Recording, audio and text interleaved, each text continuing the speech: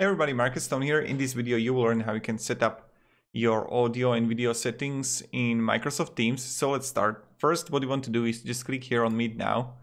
And when I'm going to click on Meet Now, you can see me right now. So what you want to do is just click here on this dot and you will find it here, Show Device Settings. Now you have option to use audio device, then speaker. Then you see microphone here that you want to use, speaker, microphone, and camera. And this is how you actually do it. It's quite simple, quite easy, and I think everyone can understand it. So yeah, I can see right now myself on 3 different positions and I got no clue where to look, if camera or on this display or this display or that one. So yeah, thank you very much everybody for watching. Have a great day and see ya. Goodbye.